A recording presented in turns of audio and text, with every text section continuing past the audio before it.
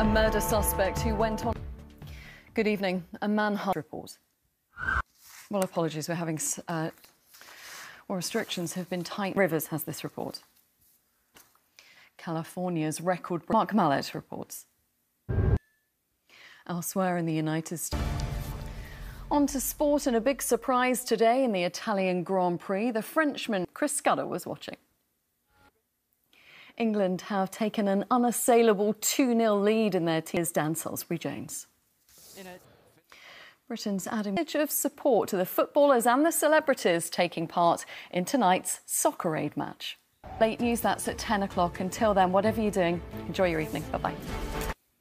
Brentford christened their new stadium with a win against Wycombe Wanderers in the League Cup. The Bees went ahead. Now it's weather time. Here's Helen.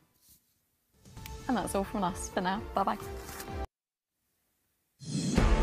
The hunt for a suspect who went on a... Good evening. The police hunting for a suspect. Stacey Foster reports.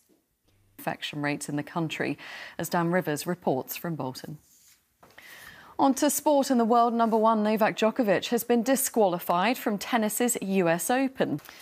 Well, there was a big surprise today in the Italian Grand Prix. Frenchman Pierre Gasly won his first ever Formula One race. Britain's Lewis Hamilton could only finish 7th after being punished with a time penalty. Chris Scudder was watching.